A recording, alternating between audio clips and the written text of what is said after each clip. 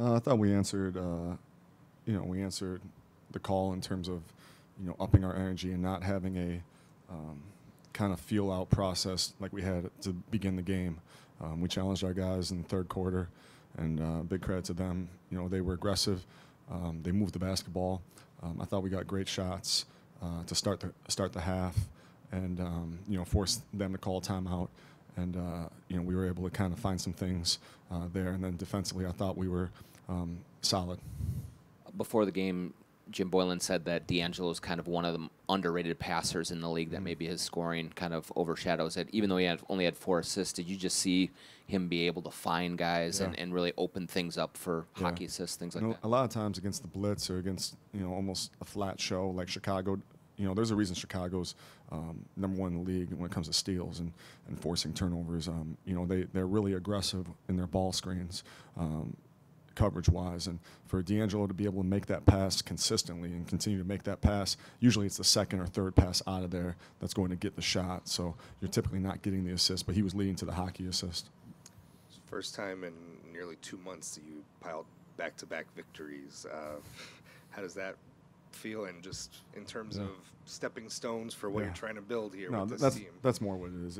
It's a building, stepping stones, but hey, I mean it when I say we take every game, like you're 0-0. I mean, that's the approach that we have to have, because there were a lot of things that we could have done better tonight, and there were a lot of things we could have done better last night. There were a lot of things we did well when we weren't picking up wins. So we need to continue to work, and I was really happy with the shots and the extra passes that guys were making tonight, and some of the things that they were able to do defensively, where we were able to kind of feel comfortable enough that we could stay in our standard coverages that we began the game with some minor tweaks as the game went on. You've said that turnovers were probably going to be an issue as this group gets to know each other. High number tonight, but how well do they do in terms of moving on from it and still finding ways to execute and get good shots, even if the numbers are high? Yeah. I mean, they do. I mean, that's offensively, that's the the thing that sticks out, to you, looking at a stat sheet that as a coach you want to make sure to clean up, because, to win consistently in this league, you can't be a high turnover team. You want to be a low turnover team, high assist group. And, that's what this system calls for. And we'll get better with it.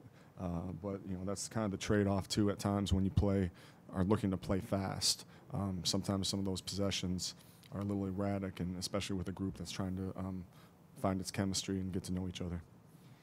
It seems like you guys, especially the last couple of games, have not played tight at all. You've played really in a flow and seem to be enjoying the game as you're playing it.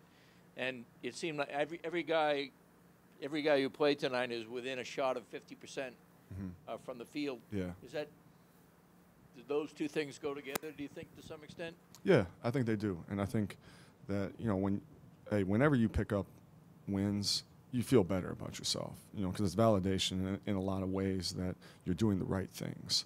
And, we don't want to harp on any one win, but that Miami win was big for this group. Right. To go into an environment like that, and you see what a team like Miami is doing right now, the way they play, they're playing well. And, for that group to come together, and then even on that long, 6-7 day road trip, to be able to do some things, away from the basketball court.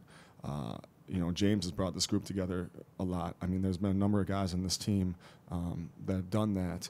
I think that's translated to the court and translated to some confidence, even as guys try to figure out where somebody might be on the court at a certain time, offensively, defensively. James seems to have put some levity. I mean, it's really hard to have like smiles and laughter in the middle of a game, but he seems to be injecting that quite a bit. He does. It's not all smiles and laughter too, but I love it. I mean, it's fun to be around. I mean, hey, I get confidence from him. I get energized from him. He's a guy that you like having on your side. I know that. Nas is getting a lot of minutes, a lot of experience, and he seems to be using it to progress his game. Where are you seeing the most growth out of him right now? I mean, he's rebounding the basketball, and he was challenged after getting, having a game where, he only had 1 rebound. But, when I say that Nas is an individual that does anything that's asked of him, he does anything that is asked of him. And that is his workout, in terms of his workouts, whatever he's doing, if you tell him, hey, you got, you tell him in summer league, we need you to be in better shape. He was fully committed. And, these minutes are earned too. Even though obviously we're down on some numbers and down at that position, with Carl being out, Nas has earned these minutes. And for him to, he has another double-double. I mean, 16 points, 11 rebounds, on a back-to-back after defending, a guy like Zion last night. It's a big credit to Nas, and I hope people give him that credit. Ryan, you rotated D'Angelo a little bit different tonight when getting Jordan in earlier, playing him alongside Jordan, who's obviously just been playing really well for you guys lately. How much of that was kind of compensating for a back-to-back, and how much is it just wanting to see Jordan out there? Both. But the back-to-back is, we're mindful. We're a group that, we believe in taking care of these guys too, and making sure that we're looking at all the data and we're looking at, putting them in the best position to succeed. Not just last night and tonight, but continuing to move forward. So part of it was getting him off the ball a little bit too, and then also part of it was Chicago defensively. Getting him off the ball where he can be a guy that, hey, Jordan comes off, they're up a little bit in pick and rolls. We hit the short roll guy like we talked about with D'Angelo and the hockey assist, get him off the ball a little bit. Who called the timeout that the ref heard in the first quarter? I was calling for subs, and he was standing right there, and guys started getting up, and I said timeout coming to the players coming up, and Courtney had overheard that. So it was an honest. That's not on Courtney. I mean, it's not. He's standing right there. It was going to be our timeout anyways. So, thanks, guys.